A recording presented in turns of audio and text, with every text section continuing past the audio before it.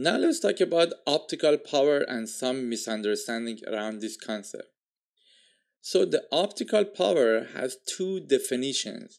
One is the total energy delivered, and for that we have a power meter that you connect the fiber or any source of light, and you can measure the optical power, and the unit is based on watt.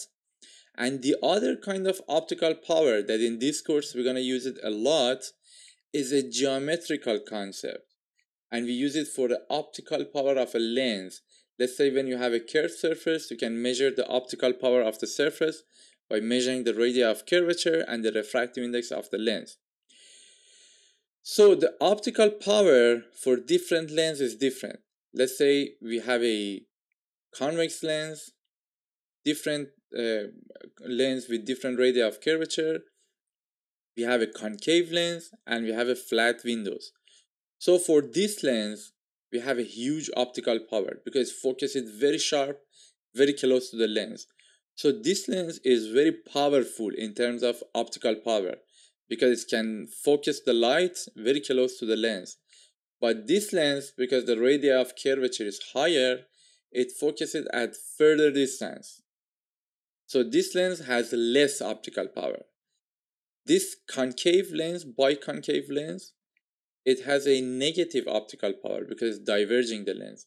And this piece of glass as a window doesn't have any optical power. So we can say for the first lens, the optical power is high and it is positive. So that's the reason that sometimes people use positive lens for biconvex lens or convex lens. This lens is also positive, but it's strong, but not as strong as this lens. This lens, the optical power is negative because the focus point is somewhere here. And for this piece of glass, the optical power is 0. And the equation that we have for optical power is equal to 1 over f. And f is the focal length. As I mentioned before, let's say you have a lens. When the focal length is short, it means that it has a lot of power. So when the focal length is short, means that this number is small, then the optical power goes higher. In the other form, sometimes people use capital F for optical power. So we should be very careful about using capital F and not make a mistake to mix capital F with small f.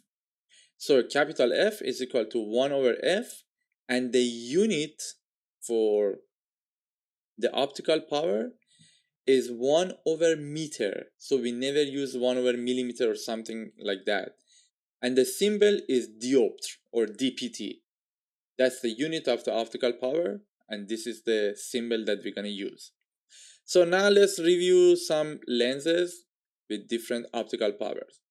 Let's say this lens, the optical power is 1 diopter. So it means that the focal length is 1 meter because 1 over 1 meter is equal to 1 diopter. This lens, the optical power is 2 diopter. So it's very strong. The focus is pretty close to the lens. So 1 over half a meter is equal to 2 diopter. Very simple.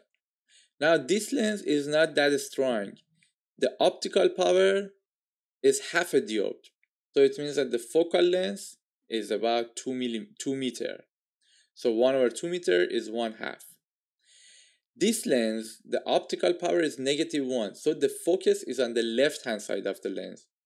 And it's at 1 meter. So it's -1. The -1 diopter and the focal length is -1. This lens, -2 diopter, is stronger, it's closer. So it's -1/2 of meter, that's the distance, but the optical power is -2 diopter. So in summary, we should not mix these two concepts. Total energy delivered, we use optical power, the same term, but refers to the rate of the light energy transmitted or emitted, and the unit is watt. So this kind of optical power, we use watt. And the context, we're going to use it for applications like lasers, fiber optics, illumination system. For example, we can say a 100-watt laser emits 100 joules of light of energy per second. Now, geometrical concept, the optical power in geometrical concept, describe the power or the degree of a lens or optical system can converge or diverge light. When it is positive, it's converging. When it is negative, it's diverging. And the unit measured in diopter, which one diopter is 1 over focal length, which is based on the focal length, the unit of the focal length should be meters. And the context of this kind of definition is relevant in lens design, vision correction, optical system, generally anything that is related to the geometry of the optical elements that we're going to use. So as an example, we can say when we have a lens with optical power of +2 diopter, it means that this lens can converge the light into a focal length of 0.5 meter away.